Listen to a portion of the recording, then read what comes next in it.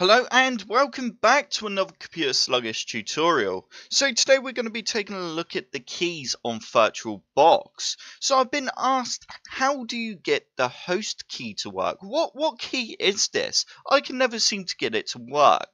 That's probably because you're pressing the wrong control key on your keyboard. Yes, that is correct. It's as simple as that.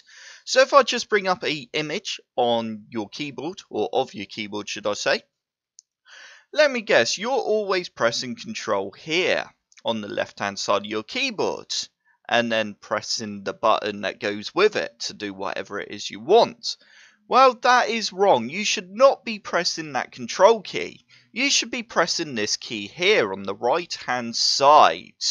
So as you can see where my mouse cursor is, that is the Control button you should be pressing, along with the other key button to activate the shortcut that you want.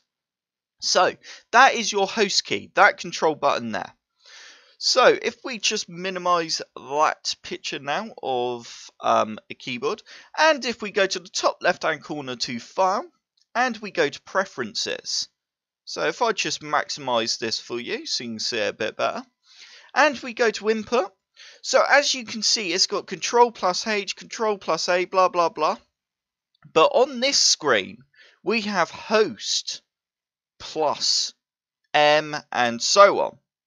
So by default, as you can see there, the host key is the right control button that is there. You can change this to whatever you want. If you don't want it to be the right control button, you can change that there.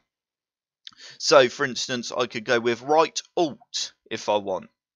And that is it. That is now changed to right Alt. So I can do right Alt and A, and it will adjust the window size. So it's as simple as that. So I'm just going to go ahead and change it back to default, which is the right control. And on the VirtualBox Manager, as you can see, it's just got control. So that's just going to be the left control button on your keyboard. So we could obviously just change it to control as well on here if we want, but there's no need for that. So we're just going to change that back to the right control, as not a lot of things use that in your operating systems that you're going to be using. So if we want to go to full screen mode, we're going to go right control and F. So I'm just going to go OK. And we're just going to open up a virtual machine. So as you can see here, I've got Windows Longhorn up. So I want to put this into full screen. So I'm going to go to Control. So I'm going to hold down Control, and I'm now going to press F. And as you can see, do you want to switch to full screen and go back to window mode at any time? You can press Control and F again. So the host key. So we're going to go switch, and as you can see, we're now in full screen. So if I hold down the right control and go F again, we're back to how we were. We're back into the same screen mode again.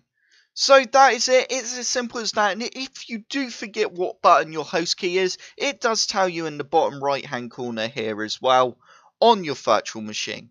So that is it. I hope this quick little tutorial helped. If it did, hit the like button below and subscribe for more computer sluggish tutorials.